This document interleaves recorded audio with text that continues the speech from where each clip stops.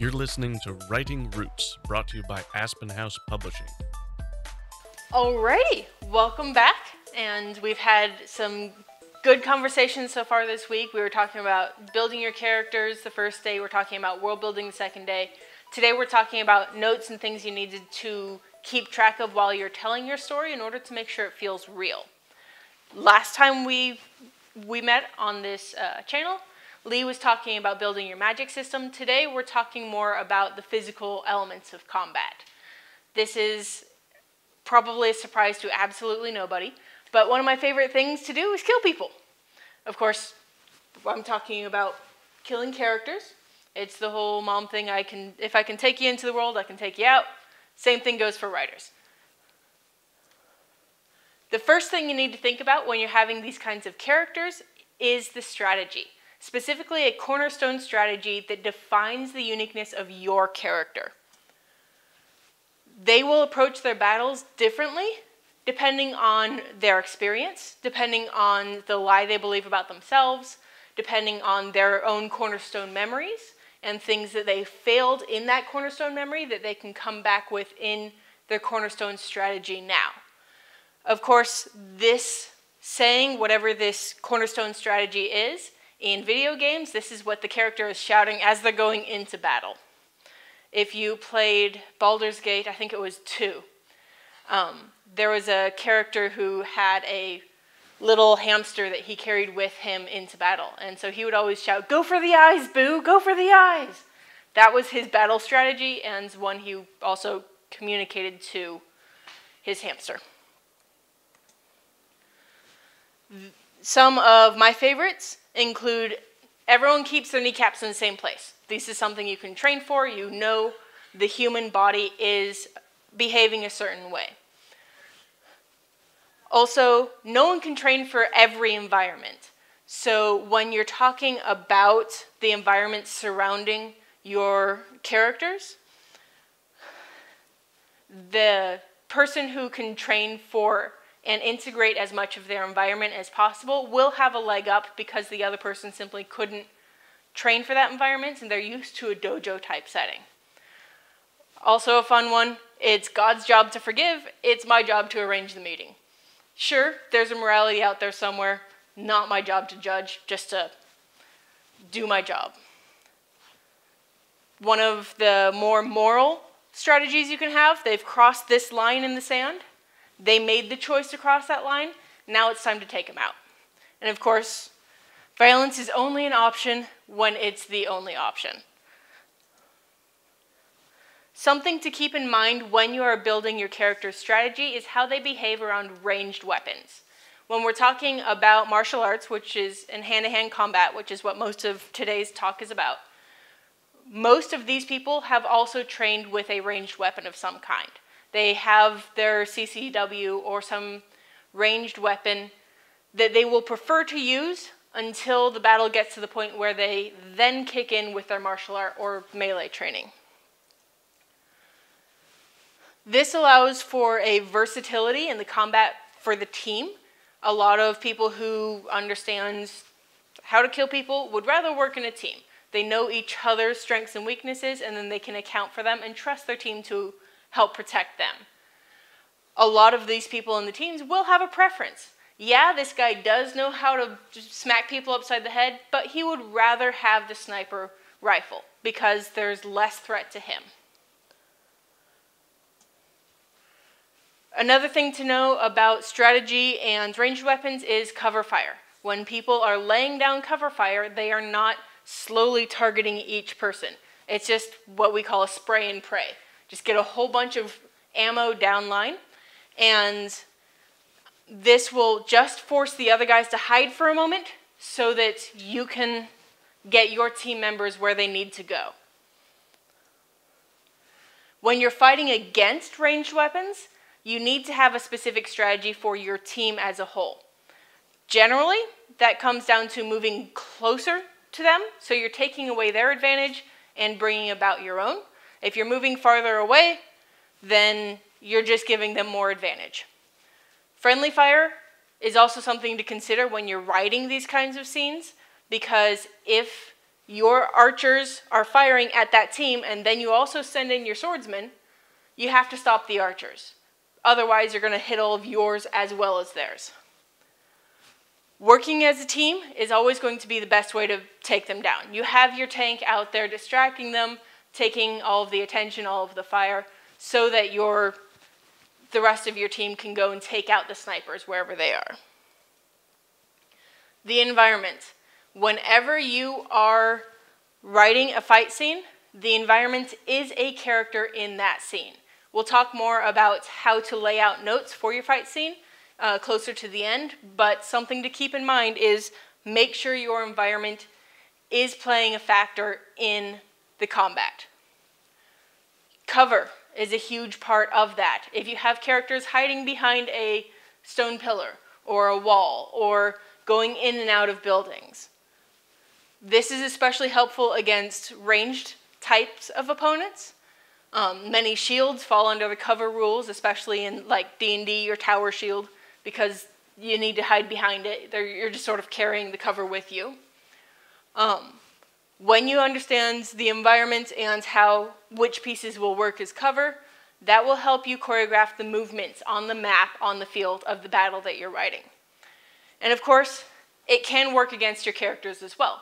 You can bottleneck with cover. You can pin someone down against a wall so they have nowhere to run. Getting characters trapped is a great use of using your environment in your combat scene. It can also be used as a weapon. If you have bendy things or fluid things in your scene, these are the things that are going to be most helpful. So something like you knock my character onto the ground, they scoop up a fistful of sand and throw it in the guy's eyes. That gives them time to get up. Those types of things are great if we're running through the woods and somebody's chasing me and I hold a branch and then release it as late as possible. Whacks them in the face. Great use of environment as a weapon in that particular moment. Also understand, many characters have a preferred terrain. If Legolas is underground, he feels awkward. But you put him in a forest, he is at his peak. So having that preferred terrain and knowing who prefers what will help you interact with the environment the best way possible. Of course, treat that environment as its own character. Yes, you can have like animals that are also as part of it, but if they aren't aligned, they are part of the environment, not necessarily part of each team. Bottlenecking is another great way to use your environment and it playing a part in how the battle falls, and also understanding the goals outside of winning. We're going to talk more about that in a minute, but having specific, we need to get this person out of the battle is more interesting than we're facing off and we're hoping that I'll win and they'll lose. Weapons. When you're talking about your martial art and how your characters specifically fight, weapons are going to be a huge part of their training and their strategy. Most martial arts will train with fists, but they'll also train with weapons. Karate is kind of the exception in that regard, where you'll start off training with just fists, but most martial arts will also advance onto weapons. I think Aikido starts with stick weapons, but most people start with fists. When you have the weapons or your fists, you're going to be disarming and tripping as well. A lot of your martial arts based around how the body physically moves. The more exotic the weapon you choose the more exotic the weapon your character chooses, the less likely the other guy has trained against it. So if I have a sword, I'm coming at you and you have a sword. I've practiced against people with swords before. If I have a sword and you have a whip chain that also can break stuff sonically, whatever it is, I have no idea how to go against that, so you have an advantage against me just because of the exotic level of your weapon. That being said, most weapons are treated as an extension of the body. So if I know how to punch you, I can also stab you. Same movement.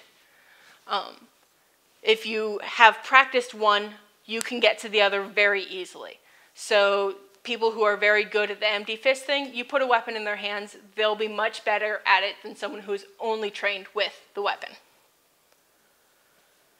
Historically, a lot of your weapons started off as farm tools. The sai were used to go into the hay bales and pick them up and move them. Tridents, same thing, you're mucking or you're fishing. And nunchucks are basically a stick that's been broken in half and reattached. Scythes, good for harvesting wheat. Ropes, all over the place. Rope darts are an extension of that. Blocking. Something to understand about blocking when your character is trying to make sure nobody's hurting them. They're protecting vulnerable parts. They've kind of accepted that they're going to get hit. Generally speaking, you want to use a hard surface against a soft surface. That's going to be the best way to deal damage if you're on the hard surface side. Blocking is meeting a hard surface with a hard surface. You're both going to hurt afterward, but you've protected the soft surfaces. So instead of going forehead against forehead, you're better off striking forehead against nose. So if somebody's coming at your nose, drop your chin and then they'll hit the forehead instead. You're better off. Knee to groin, again, hard surface, soft surface. Forearm to bicep, so there's a lot more meat here than there is here. Don't forget, blocking hurts. It's very easy to go to the Mortal Kombat mentality of they're blocking so they aren't getting hurt. Yes, it still hurts a lot.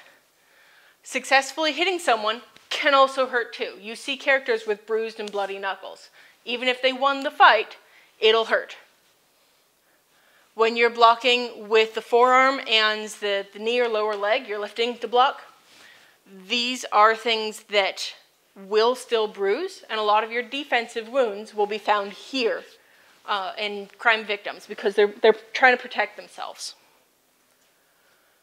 Defensive stances, do not try to do a tornado kick if you're being defensive. These are things that you need to do in order to stay protected, and then you move in for the strike when you see the opportunity. So having both feet on the ground is going to give you the best defense against somebody. Arms up by the head. My teacher said, you're answering a phone. That's generally about where it is. You'll see a lot of boxers especially do that, protecting their ears. And then if they're coming toward your core, you're dropping your elbow. You're using gravity to help you block all of the squishy stuff underneath. So you get a little more coverage that way if you start high. Choosing a martial art. A lot of this has to do with style and just basically how much pizzazz your character has on the battlefield. But how you choose it for your character has a lot to do with not only their strategy, but their history. So if your character starts off in the military or as part of the local police force versus if they grew up in a dojo, they grew up on the streets, how they choose how much mercy they want to have, all of that has to do with the character's backstory.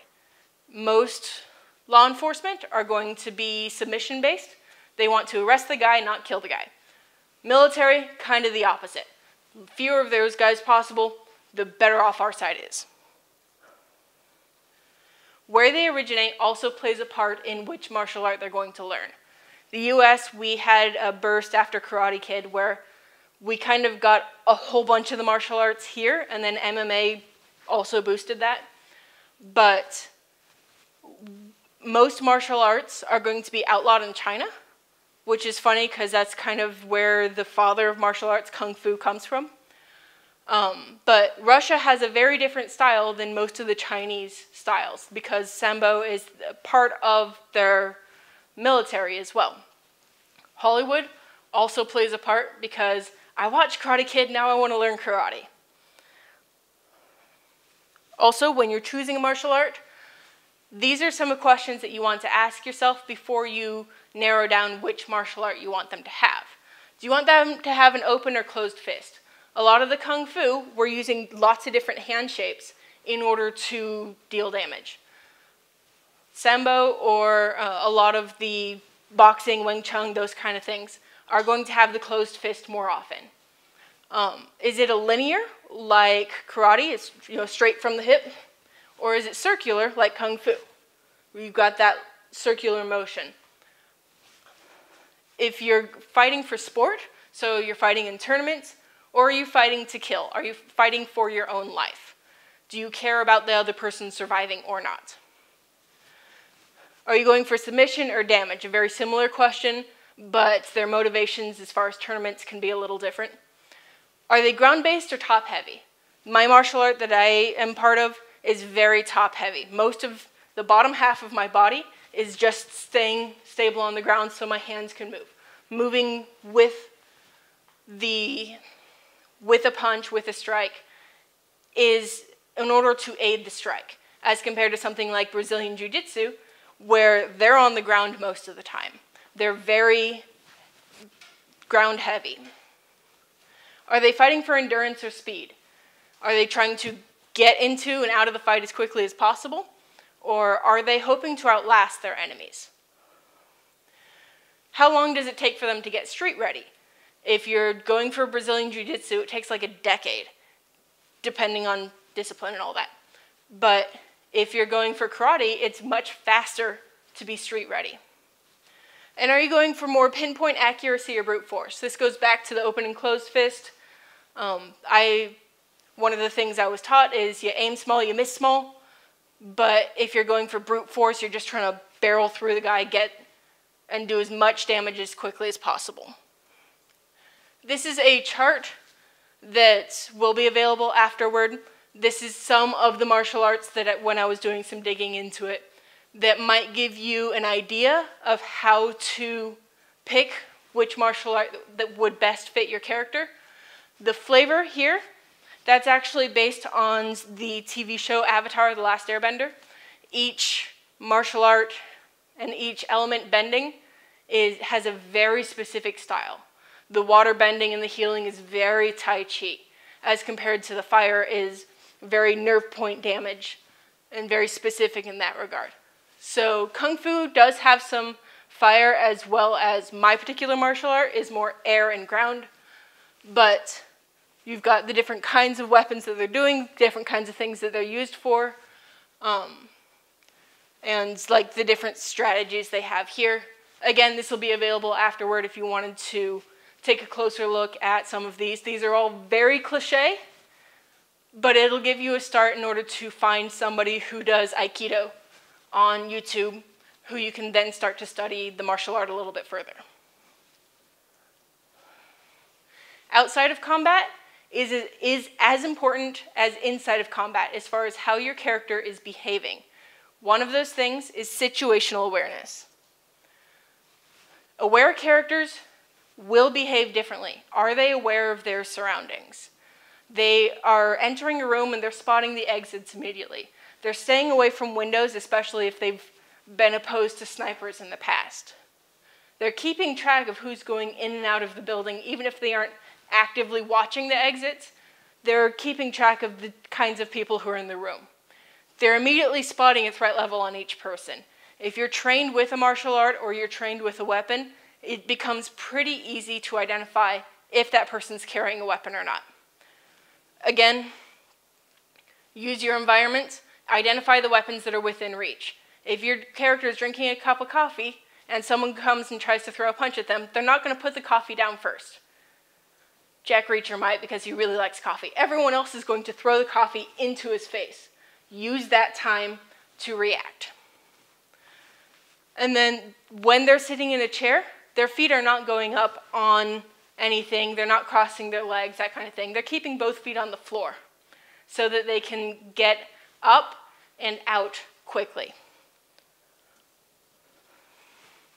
They're also not going to intentionally put themselves in dangerous situations unless they have a very good reason. Most of the people who are not situationally aware don't even recognize that walking through a dark parking lot at night, playing on your phone with your purse dangling off of your elbow is a bad idea. If your character is situationally aware, they're just not going to park in a place that is going to be dark at night. The goal in a lot of this situational awareness is to just not be the weakest gazelle. Somebody else is going to be the target first. Make yourself an unappetizing target of having your head up and looking around. That is 90% of self-defense, is just not being a target. They're also going to be the person to keep track of their companions. So they're going to be probably the sober one, the one who's making sure that everyone is in a safe place and within reach that they can protect pretty easily. And depending on the companion, they might trust them to have their back too. So if they've both trained together, they might be okay sitting with their back against the door because they know the person across from them can see the door and they're trusting that person to react. It's very common to write that training montage. Don't forget, your character is probably going to feel a strike during that training montage. If not, I don't have any faith in their teacher. Before they can even deliver a punch, they have to feel a punch. Otherwise, they're just going with their best guess. And it becomes very terrifying on the battlefield afterward. They need to see the danger coming at them again and again. That's why you face off in a martial arts class. You're seeing that punch coming at you over and over and over again. That trains you to not flinch, not shy away, to approach the combat instead of be a victim in a real fight. They have to accept that they will hurt and maybe even kill people during the combat. That is a decision you have to make during the training montage, not during the fight itself. If you think during combat you're late, you're dead. There should be mini trials and specific things that they learn during this training montage, especially if there's a hyper-specific or intricate move that they use during the final combat. Karate Kid's a popular example of that. You see him do the crane kick. We see him learn that so that he can use it in the final combat. It looks very weird and a little Deus Ex Machina, and especially if you're doing it in writing a novel format, this is going to be a way for your reader to understand what's happening quickly because they studied the move ahead of time. Causes of death, we're moving on to the body. Everybody keeps their kneecaps in the same place. We mentioned that earlier. So the body only bends certain ways. Your elbow is not going to bend the other way. That is a strategy of some martial arts to just bend things the wrong direction. Those are your leverage-based type martial arts. Causes of death come down to only a couple of things. You can die from dehydration, you can die from some kind of organ failure, and you can die from oxygen, blood, limb loss. You lose your head. Only a couple things actually kill somebody, but there are a lot of ways to get there. So some people will prefer poisons. Poisons cause dehydration. Bleeding out can cause dehydration. Shredding, antifreeze will crystallize in your blood and then shred the inside of the veins, make you bleed out. That's part of a poison. But you can also use a melee weapon to have someone bleed out. There are lots of ways to kill people. Lots of ways to get there.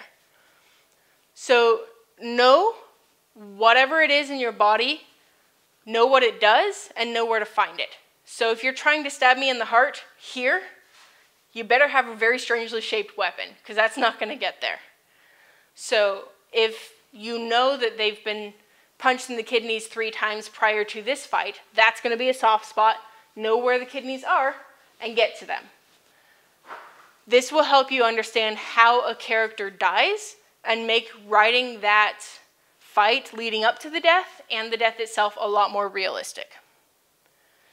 Of course, you may not be killing them, but they're still going to hurt. Have a purpose for inflicting pain. Sometimes it's getting the person to move. In the fight scene I was choreographing for my novel last week, we were talking about doing a wrist lock. And the wrist only goes a certain distance before you want to move the whole body with it in order to not break the wrist itself. Getting the guy to stop. So if you just bop somebody, break their nose, then they're going to stop. They're going to back away. You're going to add distance between you, which might be your only goal in getting away. Or sometimes you're buying time for an ally. You get them in that chicken wing, and you're inflicting a lot of pain so that the ally can come up and then turn them into goo. Some areas on the body are more sensitive than others. This goes back to the soft versus hard thing. If you're trying to hit me on the hard part of my skull, even a single knuckle is not going to do a whole lot. It's going to hurt you as much as it hurts me. If you're going for that spot behind the ear, there are 3 nerve clusters there. And so if you miss, you might hit another one. Great. Most nerve clusters are about the size of a dime, which is conveniently about the same size as a single knuckle. So you clock them that way. Nerve endings and nerve clusters can incapacitate. So you can shut a body down. The Vulcan nerve pinch, the way he's doing it, isn't really a thing that can be done. But you can shut somebody down by touching the right nerves. An example you might have experienced in this is you lose power in your pinkies and your ring fingers when you hit your funny bone. That's going to just kill a lot of your arm and your hand movement for a minute. It's not long, but you're buying time by inflicting pain. Each layer of your body has a different purpose. So if you're going for the skin, the outermost layer, that's going to be inflicting pain without doing a whole lot of damage. So you're gripping as little of the flesh as possible. I don't know if you had siblings growing up, but it's very common to do the whole Indian burn thing or pinching a little bit of skin. Those hurt more than grabbing a whole fistful of skin. They don't really do a lot. You recover pretty quickly from that. It just hurts in the moment because that's where all your nerve endings are. If you're going a little bit deeper, your muscles and your nerves, you're going to have a temporary loss of use. If you hit the radial nerve here, they're not going to be able to use much of their hand well for a few seconds at least. That buys you a fair amount of time. If you're going for the bone and just breaking the arm entirely, that is a permanent, or at least until the end of the fight, loss of use. If you break my femur here, I'm not doing much with this leg, at least for the rest of the fight. Feeling pain. This is very important in choreography. People will curl into pain. If you hit me in my solar plexus, I'm not going to go, because then I'm offering it to you. It's the human instinct to cover it, to hide under it, to make sure that it's protected. As a practitioner, you're going to use that to set up the next strike. You hit me in the solar plexus, my chin is going out and down. Go back up, and now my hips are forward, my head is back. Groin is an option. These are all things that will help you choreograph and set up a skilled fighter in combat. If they're not skilled, they're going to probably comprehend and have a slower reaction time because they're seeing the stuff happening versus anticipating it's happening, and that's why you're doing it in the first place. It also takes a split second to feel. This is something that Hollywood lies to you about. You don't feel it right away. There's a very, very, very short delay in that. It also takes time to recover from pain. So if you whack my funny bone, it's going to be a minute before I can get use of those fingers. It's very important that even if your character wins the fight, they're not going to be unscathed. They are going to have some kind of pain that's dealt to them. Some blows will still land. The other guy will still win a couple of hits in there. Your character will feel that for weeks to come. Also, accepting the magic systems that Lee was talking about earlier, people need time to heal. Unless you have a character who goes, bloop, all better, or they have superpowers or whatever it is. That is a hugely overlooked storytelling tool. Because especially in that big loss before the final conflict, they can still have that broken arm or whatever it is. Let that be a disadvantage so that your heroes can surmount much more. The other option, of course, is to have somebody who can heal. There are some things to avoid because it drives people like me nuts when we're reading these kind of fights. First, Hollywood is not real life. Kicks are much cooler on screen, but they're very difficult to deliver well. That's partially my bias in my martial art, but it's very easy to go, I'm going to kick this guy because he's farther away, and that is a terrible plan on several different ways. Get in close, hit him with a strike so you're still stable. Rolls are mostly just used defensively. You're not going to roll away or roll to pick up a weapon unless you have a very specific kind of training for that. But if your character is rolling around the battlefield, do we have a question? Finish that. Okay. If your character is just rolling around the battlefield and your villain can predict where they're rolling, they'll just punt them. Why are kicks vulnerable?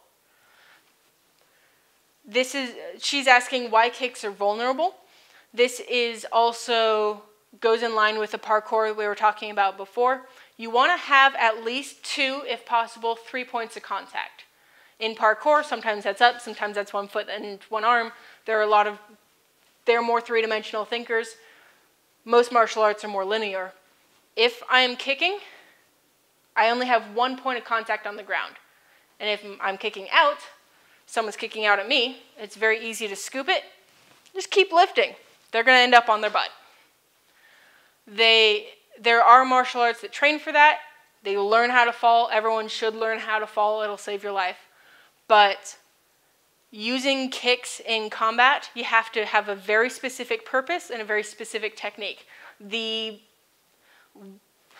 360 tornado kick in Taekwondo looks super cool, but like the flying horse even, which is when you just go and you fly straight at them. That's karate. These are things that you can see coming and just go, boop, because they're so dramatic in setup, and then the person just falls, and then you're done. All you have to do is sort of do the Aikido out of the way. Bye! Does that answer the question? Okay. Make sure your character is fighting to win. It's very easy to write the Batman character of, oh, I won't kill you, and that gives me the moral high ground. That is a very dangerous and unrealistic expectation for your character to maintain. Also understand that if the characters are just trading punches and then they walk away, that seems like a very unrealistic fight. Most fights end up on the ground at some point, especially if there's a female in the fight. Females carry their weight a lot lower than males do. And a lot of males attacking females will try to get them on the ground. So it's common for them to try to get one person to get the other person on the ground. Sometimes that's just Brazilian Jiu-Jitsu. They're just going to wait until the other person gets on the ground with them. Injuries don't disappear after the blast of pain goes away. If you tag me across the face, there's a stun moment, and then there's a little bit of adrenaline, but I can still feel that the rest of the fight, at least unless I have a healer behind me going, beep, tag, you're healed. Kick them in the groin as many times as possible. I see a lot of people going, well, I already kicked him in the groin. I already need him in the groin. The groin still hurts. Do it again and again after that. There are some things you should do instead. These are good techniques to integrate into your fight. Use your team. We know that no plan survives the battlefield, no plan survives first contact, but experienced teams last longer. You can do more if they are practiced in working together. Also, knowing who is who and who is where will help avoid friendly fire. And of course, please have your characters communicate with each other. If I am anticipating waiting to hear a go from Lee while I'm in combat, that triggers my whole team to shift strategies somehow, then it'll take them longer to comprehend than it will be for me to execute, because I'm anticipating that sound. Let your characters communicate. They don't have to be secret communications even. Just have them talking to each other, because often the other side might be able to try to block that strategy, but it's definitely going to be an advantage in the drama of your story. Have a goal in your combat aside from winning. These are things like protecting the damsel in distress, or all we're trying to do is just get into the castle, breach the gate. One character is trying to disarm the bomb or trying to distract the bad guys so that the bomb goes off. Having these goals aside from just surviving the fight make it a lot more interesting, especially if your readers don't understand martial arts. These are some things that my mom can follow. Protecting the damsel, okay, they've moved the damsel over here and fighting stuff happens. That's okay. They're still following the fight because they're understanding the goals aside from winning. And of course, err on the side of awesome. Your hero is a hero, not an everyday person, so if it would just be cooler to do something like this, set it up as much as possible, but feel free to just make it cool. I do get a lot of questions about army combat of one force versus another force. The main thing to keep in mind here is there are two elements of the combat, big and small. So there's this army versus that army. One has to cross the bridge and that kind of risk if you played that board game.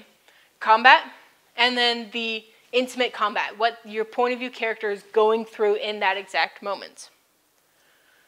The big combat is the concern of the leaders mostly. If your point of view character is not a leader, they might vaguely understand the strategy. They might be looking at banners and trying to get some kind of communication.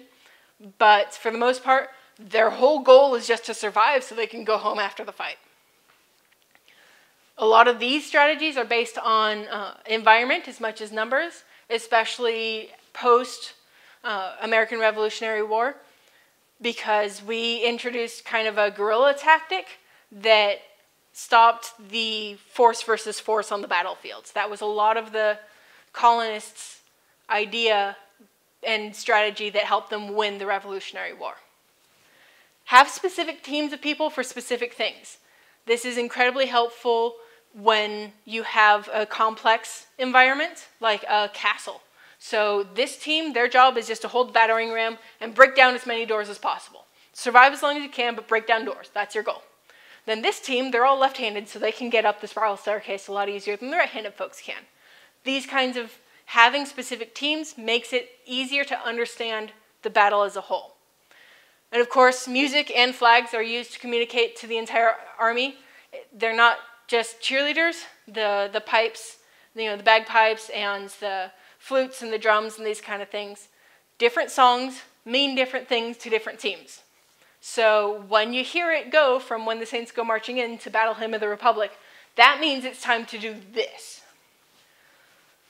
Know when to fall back and surrender. This is what makes a leader good. Not the pushing forward, but to know when to spare your men's lives. On the individual side, this is an individual single person in the military. Their main goal, again, survive as long as possible.